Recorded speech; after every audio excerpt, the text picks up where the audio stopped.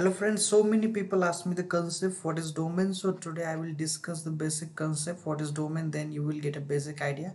Firstly, you need to understand the concept of computers. If this is one computer which is located here, this is another computer which is located here, and this is third computer which is located here.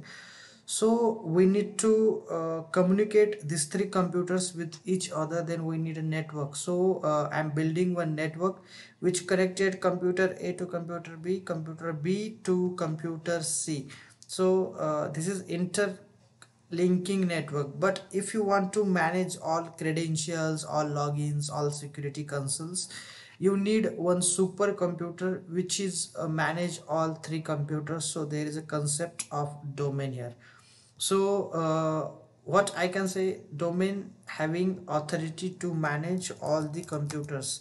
So if computer is less than 20, there will be a work group concept in server. So you can work on work group concept. But after above 20, if I consider the counting of computers is above 20, then there is a concept of domain which is greater than 20 computers.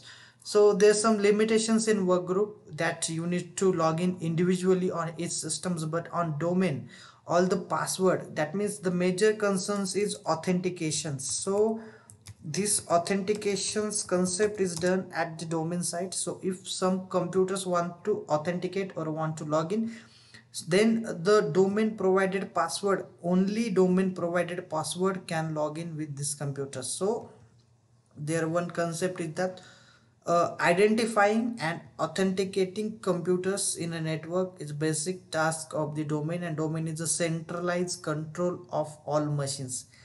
Firstly, I said you machine 1, machine 2 and machine 3. If I consider this machine 1, this machines 2 and this machines 3 is you can log in with individual, you can log in with work group also. But if we consider one a supercomputer which having controls, then this centralized control is called as AD, active directory. So this active directory contains some basic features that authentications and authorization. So AD, that is active directory. So this is called as a domain, guys. So this is a basic concept of domain. If someone asks in interview what is the concept of domain, then you should be able to explain this concept normally, because this is the concept of domain which you need to understand.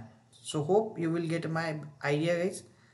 So thank you so much for watching this video. Bye bye, take care.